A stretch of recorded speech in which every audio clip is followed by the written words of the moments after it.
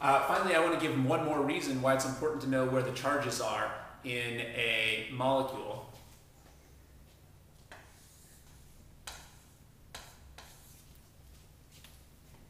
I want to give another example of why it's so important to know where the charges are in a molecule and how the charges are spread out. So over here we drew two resonance structures for acetate. And here I've drawn the structure of the ethoxide anion. So here's another anion. You can see this is a different anion than acetate over here because this only has one oxygen. Now remember that in organic chemistry what we'd like to do is look at a picture of a molecule or an ion and try to predict how it's going to react or if it's going to react. So let's compare, say, the acetate and the ethoxide here. So where would these be likely to react? Well, both of them would be likely to react at the oxygen because that's where the charge is. Again, whoever has the charge is the reactive element. So here this oxygen has a negative charge, and over here you can see there's some negative charge on this oxygen and on this oxygen. So in both cases we would expect the oxygen atoms to be reactive. But which of these two species would be more reactive? Would we expect to get a quicker reaction from this ethoxide over here or from the acetate? Well, basically whoever's more reactive is whoever is less happy or less stable with the way they are right now. Now we know that both of these have charges, but which of these are happier with their charges? Well, in this picture, this whole negative charge is concentrated on this one oxygen. Whereas for acetate, we do have one resonance structure where there's a negative charge on the oxygen, but we have another resonance structure where there's no negative charge on the oxygen.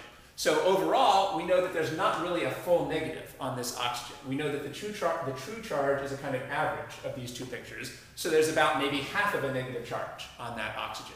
Well, that means that this oxygen is going to be much happier and much less reactive than the oxygen in ethoxide. So if we're trying to predict who's going to be more likely to go through a reaction, we would predict that this ethoxide with a full negative charge on the oxygen is going to be much more reactive than this acetate, where there's only about half a negative charge on the oxygen. So once again, it was crucial to see where the charges were in the resonance structures. If you only look at this resonance structure, it looks like this oxygen has a full negative charge, but then when you draw this resonance structure, if you draw the charges accurately, you can see that actually there's much less than a full negative charge on the oxygen. And again, that shows that it would be pointless to draw the resonance structures if you didn't get the charges right. The whole point of drawing the resonance structures is to see how the charges are distributed. Another way that this is important in this example is, who do you think it's easier to make? Is it easier to make an acetate anion, or is it easier to make an ethoxide anion? Which of those is easier to make? Well, neither of them is going to be super easy because they both have charges. Again, nature doesn't like making things with charges. But this really has more charge on the oxygen. Here we have a full negative charge on this oxygen, whereas in this picture we can see the negative charge is actually spread out between two oxygens. Well, the more we can spread the charge out, the easier it's going to be to make the charge. The happier that charge is going to be. A charge that's concentrated is unhappy, and a charge that's spread out is going to be less unhappy.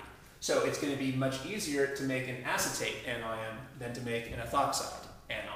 Again, if you only looked at this picture, it would seem like it's going to be very hard to make acetate because it looks like we're putting a full negative charge on this oxygen. But then if you draw this other resonance structure, you can see there's another resonance structure where there's no negative charge on this oxygen, and the negative charge here has been spread out to this oxygen. So once you've drawn the two resonance structures, you can see that the charges in acetate are much happier and easier to form than the charge in ethoxide.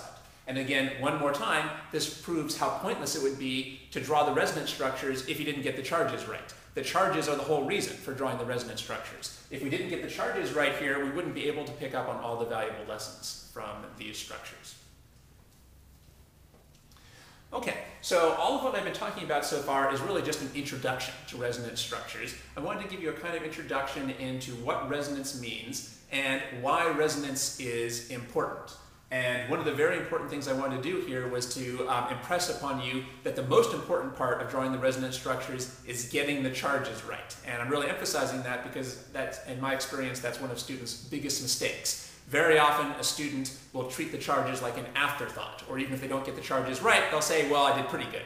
But if you get everything right except the charges, you totally screwed up. The whole reason for drawing the resonance structure is to see where the charges are going to be, because that will then allow us to figure out which atoms in the molecule are going to be reactive and how they're likely to react.